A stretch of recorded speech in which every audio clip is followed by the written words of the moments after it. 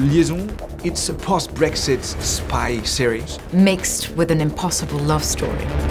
And lots of action. When I first started working on this, you kind of had to figure out how to ground it, how to make you really believe you were right inside the action. When I read the script and I started to look at the scale of what was proposed, I thought, hold on, is this happening on television? We were talking about a flood and an aeroplane almost crashing. I'm thinking, you're going to do this stuff? I think the one we can imagine the most clearly is they hack into the train system. We've lost all control of the signals. And not only did we have to plan the crash itself, we had to also plan and shoot a huge aftermath scene.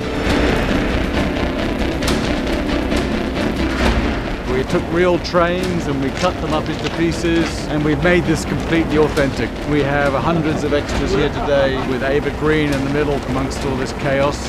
You know, I was expecting to shoot that scene against green screen, so when I arrived on set, I was like, oh my God, this is amazing. The train had been derailed, lots of smoke everywhere. All the extras were like wounded passengers. It was very impressive. 3, 2, 1, action! Vincent Cassel is very intense on screen.